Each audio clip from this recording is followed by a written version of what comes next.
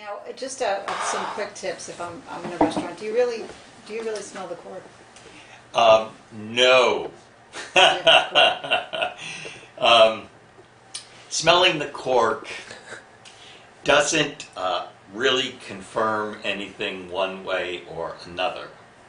If you think the wine is corked, you're going to know that a lot more by smelling the wine than you are by smelling the cork. So it's interesting.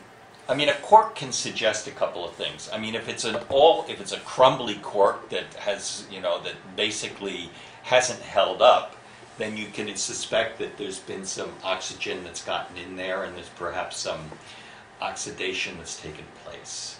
But that would just be visually, you could see it. Or if the cork was all red from the wine, then you know that the wine had seeped up all the way to the top and was in contact with the air, and that would not be good. But so that's an interesting question, but no, I don't smell the cork. See, you don't have to worry about that with a screw cap. You're certainly not going to smell the screw cap.